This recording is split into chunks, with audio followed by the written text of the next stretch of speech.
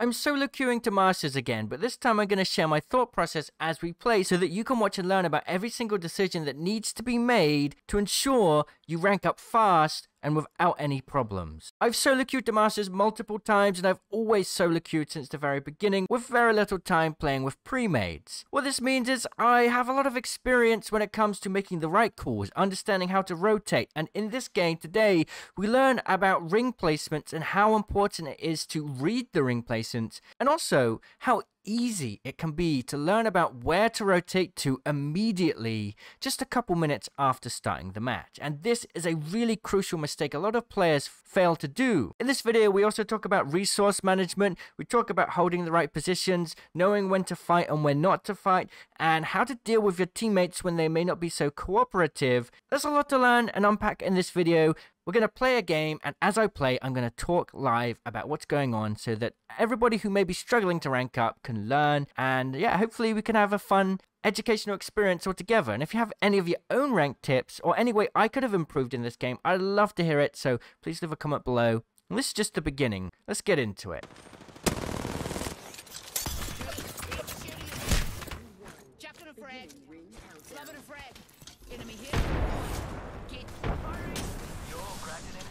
Nice.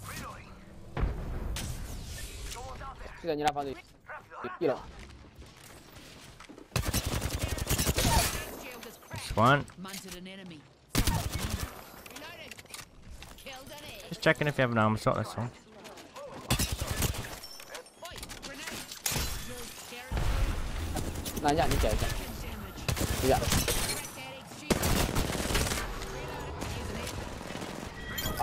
Nice. Alright, that's the initial fight. So, there may be a third party. We're just going to heal up inside real quick whilst we take a look at the map. So, we're in the ring. What is up with this door? Holy moly. We are in the ring. It's pulling towards this side. So, when a ring pulls towards a certain direction, the initial first ring, it's likely the final ring is going to keep pulling towards it. So, we're looking at an end game around here. Okay, we kind of want to move this way as soon as possible, just so that we can set up, right? If we really want to win, most important thing in ranked is positioning. So we want to go over there, and I think we can do that. We may as well craft, as we're already in the ring. We don't have a massive amount of worry in terms of getting there super fast. We got some KP, so let's craft it up a little bit. Get some resources for late game. Looks like our teammate's also disconnected. Hopefully he comes back, but we shall see. Obviously, we are playing Maggie, but not for really any reason. So I don't really care about taking a shotgun. I'm happy with Vault G7. We're going to play this as safe as humanly possible. We want to try and get RP here. So, let's craft up some bats and stuff.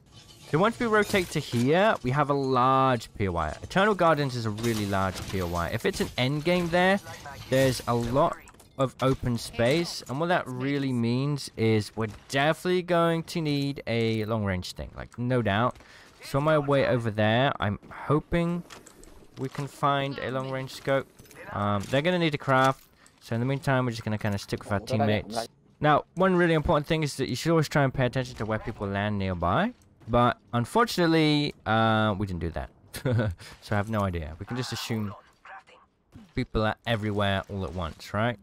So what we should be doing now is just constantly keeping an eye on where our team is at any given moment. Right? There's no need for us to be apart from our team. We should be sticking by them so that we can trade off them. We can back them up. They can back us up if they suddenly get shot at. No need for us to be anywhere near, like, any kind of distance away from them. So, yes, we have, like, you know, success rate may be going up massively if we just get into the ring right now. But at the end of the day, everyone has their own pace of play. May as well just kind of chill out, keep an eye out on that optic whilst we're waiting, and just rotate in with them.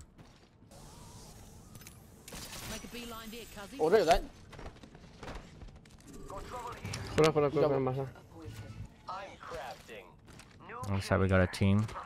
马上出了人。 Best we just keep rotating at this point. Yeah, we managed to get the Octane to follow us with pings, so we're just gonna try and lead right now. You know, some people just want to do their own thing, and if you try to go too far away from them, you could just potentially get yourself killed. But one thing I find is really good for solo queuing is if you just kind of push where you want to go, get moving, people tend to follow as long as you're patient with them, you know. So what we're going to do is just sit at the edge of the ring now, right? We're going to rotate through here, play it safe, get ring placements, and play super passive till the late game. Because at the end of the day, we have 3 kill points. And yes, there is no kill point limit anymore, which is great. But at the end of the day, if we take fights, chances of winning and getting that max KP from a win, it's much lower. We want to try and rank up as soon as possible, right? Rank up quick. We don't want it to be any more stressful than it needs to be. Right? Well, looks like we've got a fight here, though. And a lot of lag as well. Strangely enough, as soon as we come across this team. And they're coming right over here.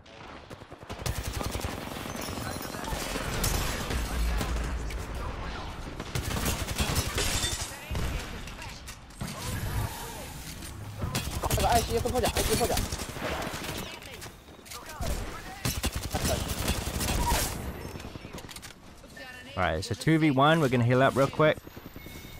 Here we go. Right. Oh no, it's alive. Right, there we go. There we go. Long range. So what we want to do is get our teammate back as quick as possible here. That was odd. That's very odd. Alright, we're gonna go get the res off. Now we have 6 kill points at this point. 6. We absolutely do not need to fight now. We're gonna rotate out of the ring. The ring is gonna end around here somewhere, and we'll be safe for the rest of the game. Let me just play placements. We have the resources now. Like, we don't really need to do anything. And there it is. As I said, it's not all the time, but most of the time you can predict it's going to end around the side that it pulls to at the beginning of the match. Let's see if they have a longer range scope a little bit. We're kind of also coming here just to let our teammate loot his box back and make sure we don't get pushed because we just res, right? A revive is one of those activities in the game that could actually cause a big third-party fight to happen because people may be looking for fights and they see that, right? Crafting can cause it. Things like Bangalore, Gibby's ult, Lifeline ult, all of these things can cause fights to happen. But in this case, we seem to be all right. I don't think anyone's coming. We now have 9 squads left, which is actually quite a lot considering. So there's going to be a lot of competition for finding a good spot in this late game ring. So we really want to try and be as careful as humanly possible here and try and get into a spot as quickly as we can. If we can like hold an edge building here, we know we're not really going to have anyone rotating on us.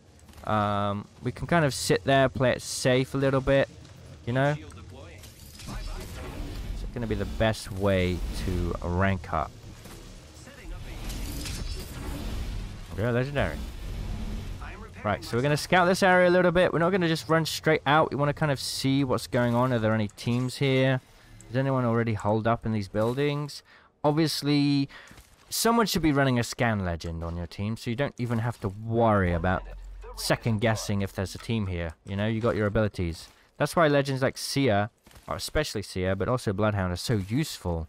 Because a quick scan can confirm anything. Like, if you didn't see somebody hiding behind a box or whatever, scan can do that for you. We've got 2 to 4x, but nothing else. So, we've got this spot. We have this spot. So, I'm going to ping to my team now. I'm going to tell them I want to just chill here. And they also agreed. So, that's great. They followed it. They followed the plan. We're going to chill here. We have this really nice angle, which allows us to peek all of the POI here, right? We have our backs to this POI, which is amazing. Yes, a team could come from here, and we do have to worry about that. But we have a great view of the whole POI, and once this next ring comes in, we're going to be pretty safe from behind, which is really, really wonderful, you know? You always want to try and sit at the edge of a POI if you're playing solo and you're not getting much communication with your team, because it has the least room for error. If you need to suddenly move or reposition, or you get sandwiched by many squads, it's going to be hard for you to communicate quickly with your team if they don't really, you know, especially if they don't, you know, if there's a language barrier or they're just not really listening to you or whatever. You don't have any synergy together. You've never played before. Go for the most safe thing, right? Most safe level of play. We do not need to push anything. We don't need to go towards any fights. We're going to wait here, hold for placement, see where this next ring is, and then rotate along the edge of the ring again to once again get into a safe position. Very simple.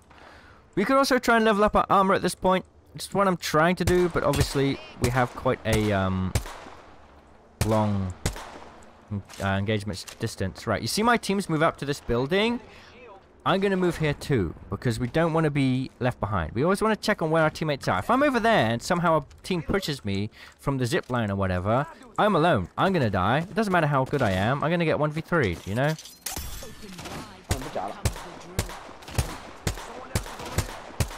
Now, at this stage in the game, you should constantly be thinking, how much ammo do I have? How many meds do I have? Can I afford to keep shooting like this? Obviously, we want to try and level up our armor. That's the point we're shooting, right? But only if we can afford to do it. Luckily, we have a G7 Scout, so the ammo efficiency of this is really good. I think one mistake a lot of people make is, in this stage, they just try and shoot whoever, try and get damage off, whatever, and then they get a knock, and they're like, right, push, push, push, push. That is a bad idea. Every single team is in this POI right now. 8 squads. If we push anything, we are losing our amazing position. Good news is the next ring is also coming here, right? We are not shooting to try and get kills. We are literally leveling up our Evo armor to stand a better chance late game to winning, right? That extra 25 health is very important. That's the whole point of what we're doing right now. And also, not only are we doing that, but it does whittle down their resources as well. Like, they're going to run out of meds and stuff, right? That is an important thing to think about. Resources and resource management is one thing I think a lot of people don't necessarily pay much attention to.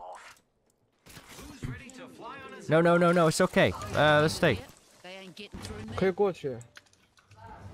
So, right there, that player almost pushed, but we told them to stay back with some urgency, and they listened to us. They listened.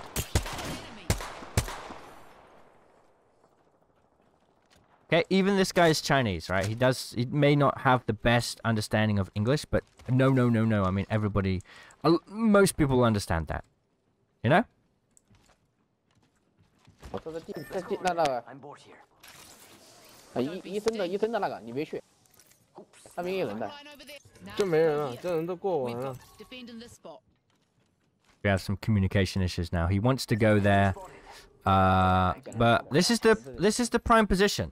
It's most likely going to end the side. Remember, this whole time it's been pulling here, here, here, here. It's probably going to pull around here. It's unlikely. It could happen, but it's unlikely to pull here. It's probably going to pull here.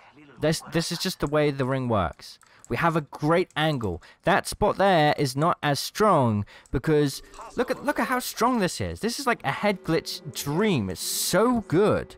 It is so incredible. You know?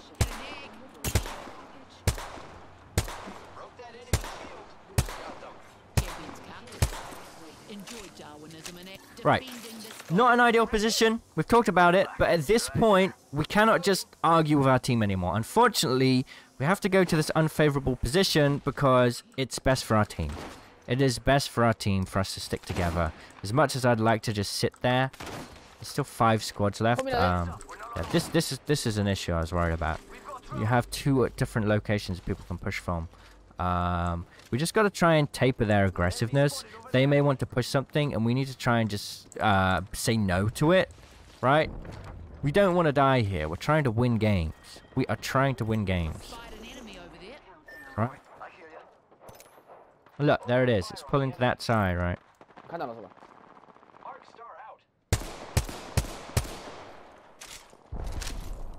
119打了他一枪。 Actually need those syringes. I need 78 damage more to level up my Evo. Our teammate is kind of going in. So I guess we're going for it as well. Which means we're going to be third-partied as soon as we win this fight, unfortunately. Not the most ideal way to play. It is not the most ideal way to play. 楼顶这 But we're going to have to just do it, I guess. Here we go. Okay. That's going in, dude.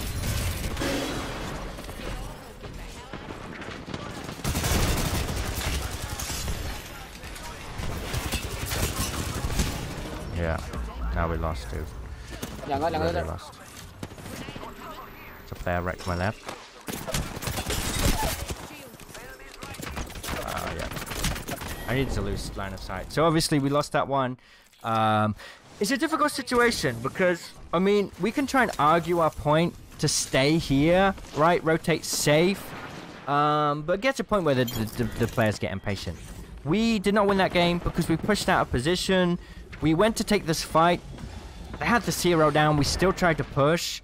And obviously, it doesn't even matter if we win this fight here, because that team is patiently waiting to be the third party. They played it incredibly well. They were playing very similarly to us. As you can see, they don't have a massive number of kills, but they're going to win this game with some really juicy RP. So we learned quite a lot from that. At the end of the day, you got to just play smart. Kills aren't as important. Like, if we were to take that last fight and get the win there, we would have got a lot more RP, right?